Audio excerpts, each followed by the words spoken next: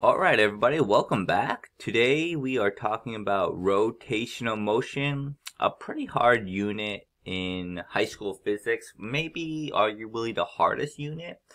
And it's not that it's necessarily hard or really complicated, but it's just that a lot of your original thinking of physics is just going to be kind of changed almost into like a kind of like a different dimension, I'd like to say. But once it starts clicking, it should be okay. But anyways, it's going to be very different, I guess, from what we've been doing, but at the same time similar, which is very confusing already. All right, so anyway, let's continue to see what I'm talking about. Okay. Okay, oops, sorry. Okay, so what is rotational motion? So far in physics, we have only talked about objects moving linearly or translationally. In this unit, we'll discuss the physics of objects that rotate. So, for example, we talked about this box that moves to the right, or the salt shaker that moves to the left, or this car that was pushed at an angle of 30 degrees. So everything is kind of moving translationally. Now we're going to be talking about things rotating.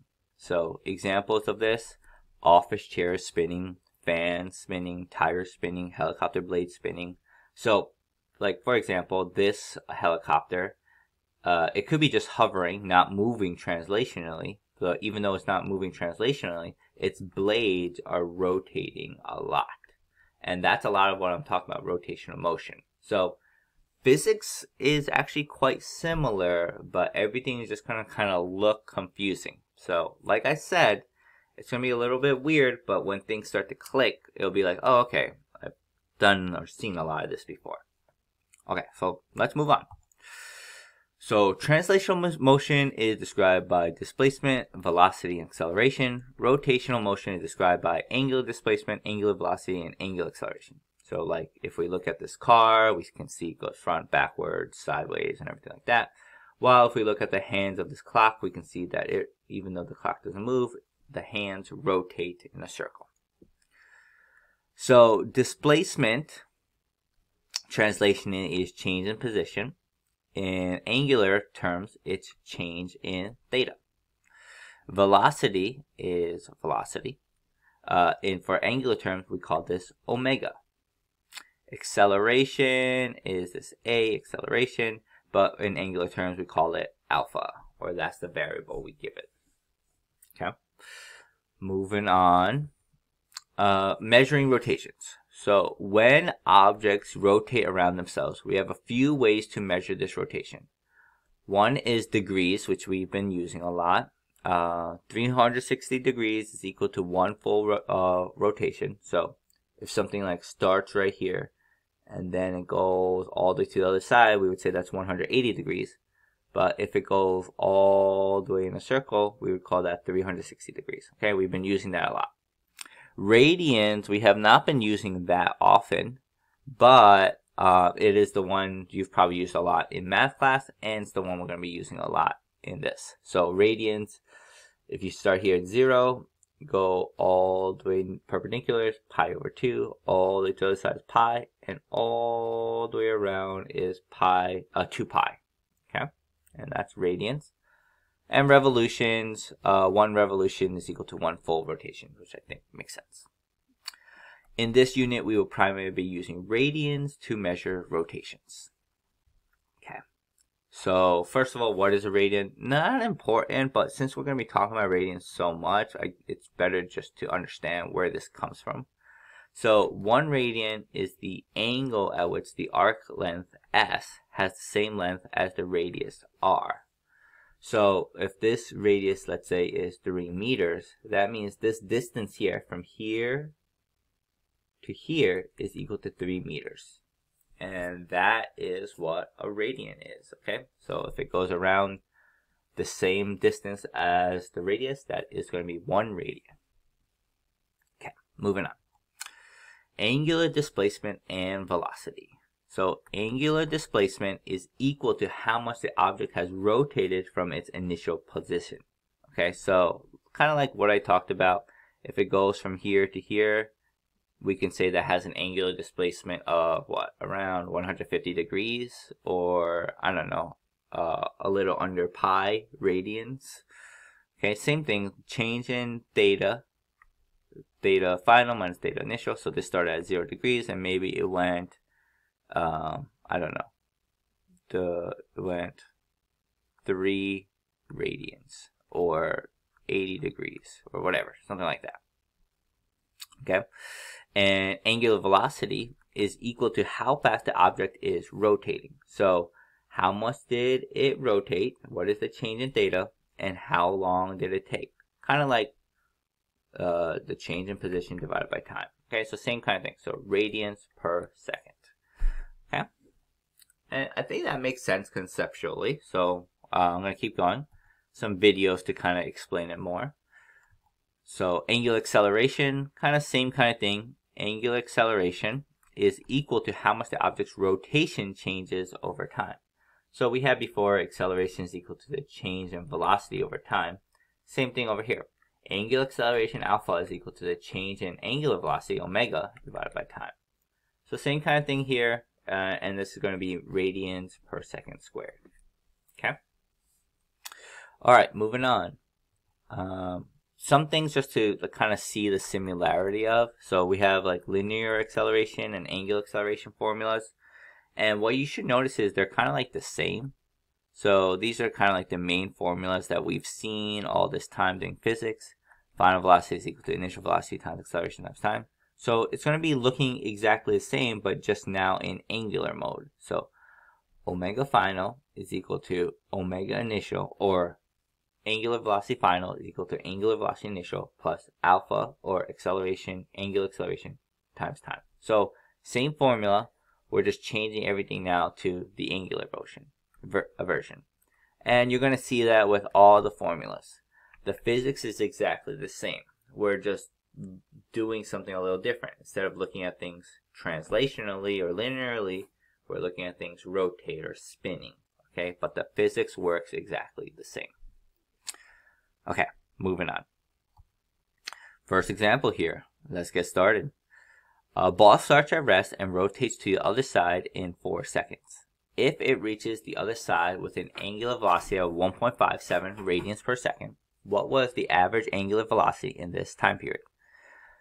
So, at least for the beginning, I want you to kind of think about translationally and translate that to rotationally. So, okay, we're looking for average angular velocity. So first I want you to think, okay, when we're looking for the average angular translational velocity, that was just the total change in position divided by the total time it took. So now you're like, okay, now rotationally we're changing this v to be omega average, and it's going to be equal to the total change in, instead of position, it's going to be change in theta divided by the total change in time. And then, so we're just going to plug in the same things. So this is going to be equal to, it rotates to the other side. So other side means it rotates pi radians. Okay, 180 degrees or pi. And it takes 4 seconds. So our answer is just pi over 4 radians. But also if we want more of a numeric number, I guess, we could do 0.79 or 0.785 radians per second. Okay. All right, part B. What is the angular acceleration? Same kind of thing. We want to think about what are the things we know. So we're gonna same thing we did with kinematics. We're gonna write down our known. So it starts at rest, meaning the initial angular velocity is 0. We know it takes 4 seconds, so time is equal to 4 seconds. We know it reaches the other side with an angular velocity of 1.57 radians per second. So we know angular final velocity is 1.57 seconds. And what are we looking for? Angular acceleration, alpha. And same exact way we solved it. Okay, we have these 4 variables. Let's look at our formula sheet and let's see which formula has all 4 of these variables so we can solve for our unknown. And then we see that's alpha is equal to omega final minus omega initial divided by time. And let's plug things in. 1.57 minus 0 divided by time 4 seconds.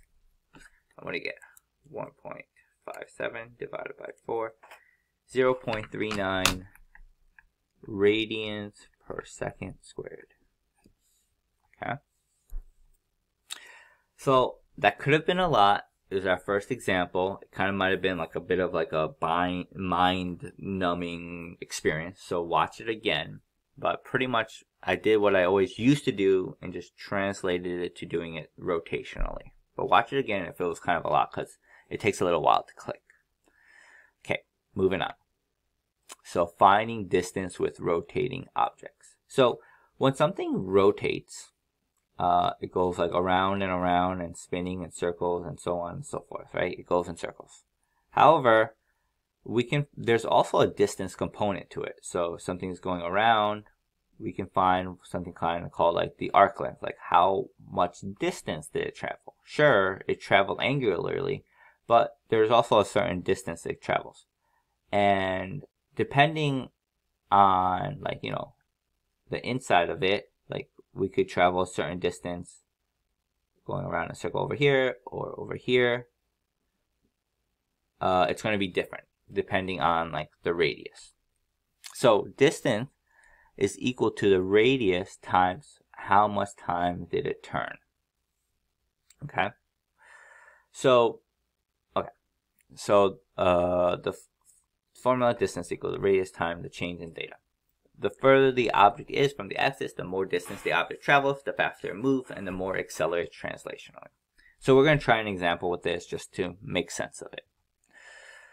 So a car with a radius of 0.86 meters, a car tire, rotates pi over 2 radians about its axle. A small pebble is stuck in the tread of the tire. Okay, right here. What distance does the pebble travel, arc length, during this rotation? Okay, so let's kind of look at this. We have a tire here. Okay? And then it's going to rotate pi over 2 radians. So we know that this is 0, this is pi, and if it goes all the way around, that's 2 pi. So pi over 2 is going to be from here to like here. And we want to see what is this distance. We also know that the radius of this tire is 0.86 meters. Alright, so we know the formula. Distance is equal to the radius times the change in theta. Radius is 0.86.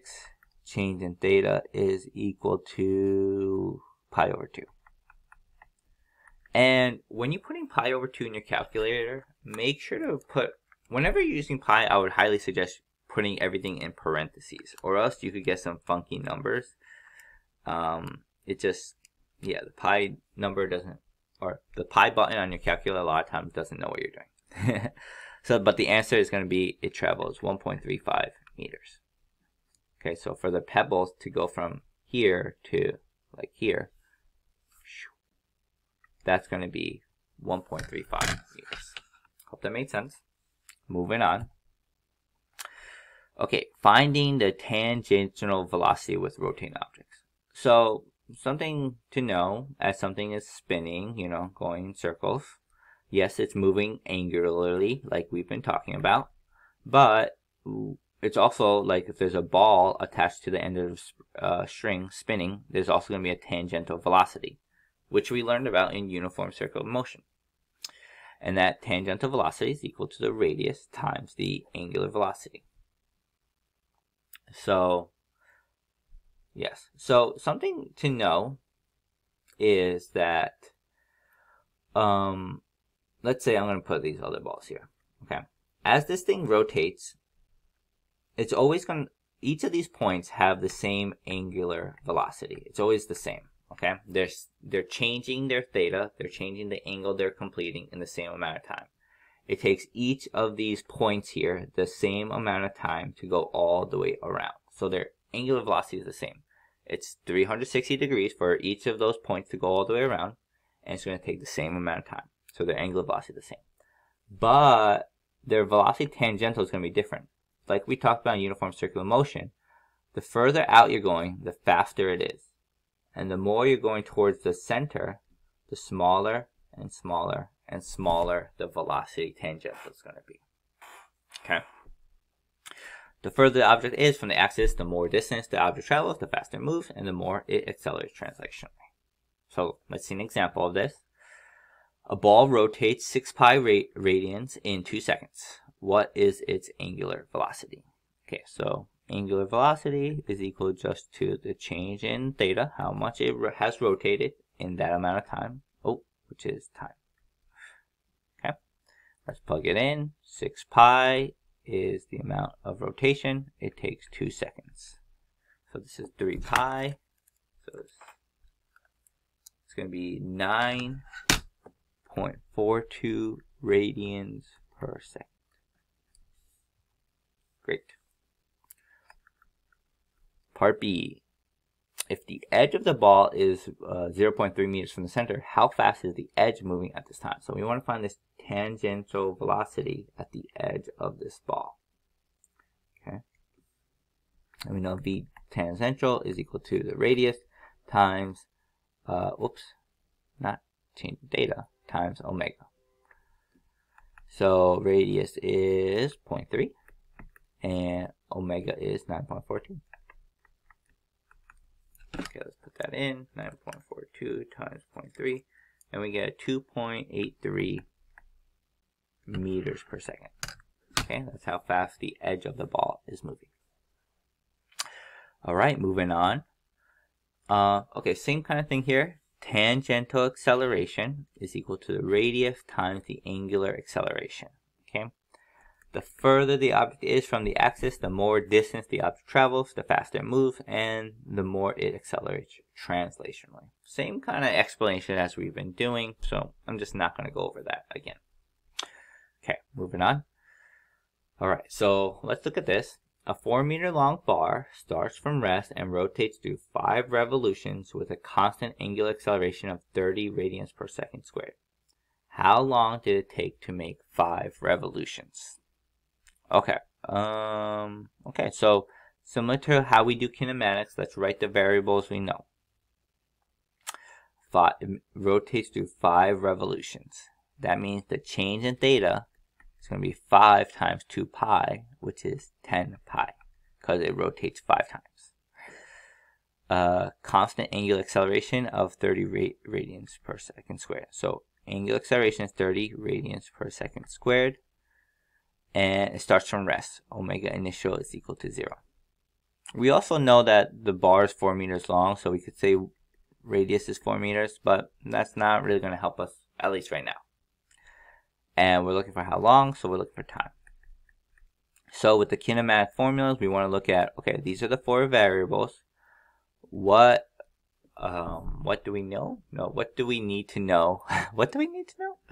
What do we know? Which formula has all 4 of these variables? So we could look at it and then we see that, change in theta, omega initial times time, plus 1/2 alpha times squared. So let's plug this in. 10 pi, this is 0, plus 1/2, 30 t squared. I'm not going to show all the algebra. Hopefully you guys all know that by now. But let's see, times 2 divided by 30 square root, and I get 1.45 seconds.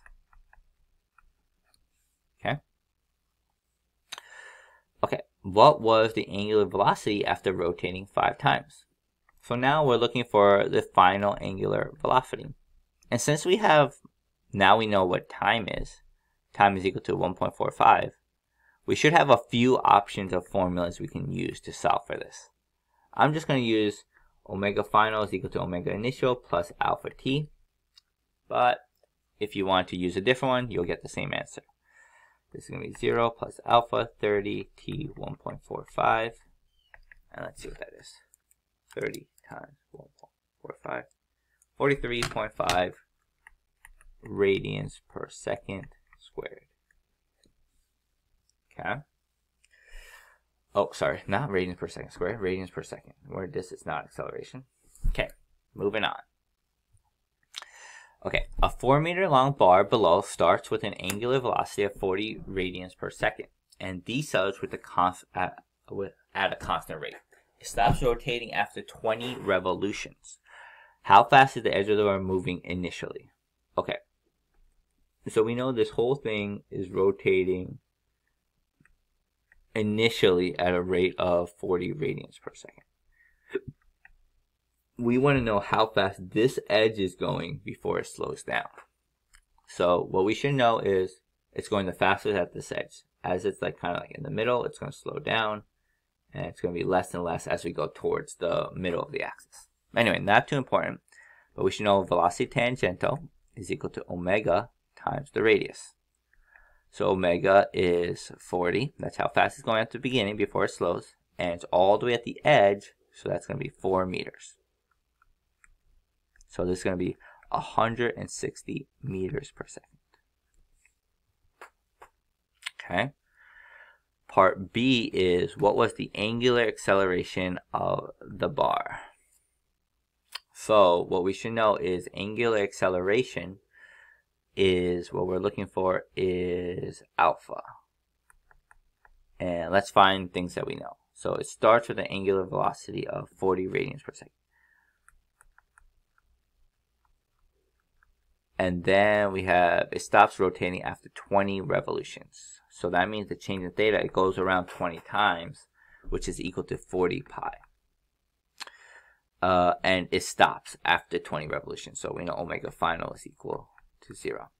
So now let's look at these 4 variables that we found and look at our formula sheet, and we see which formula has all 4 of those.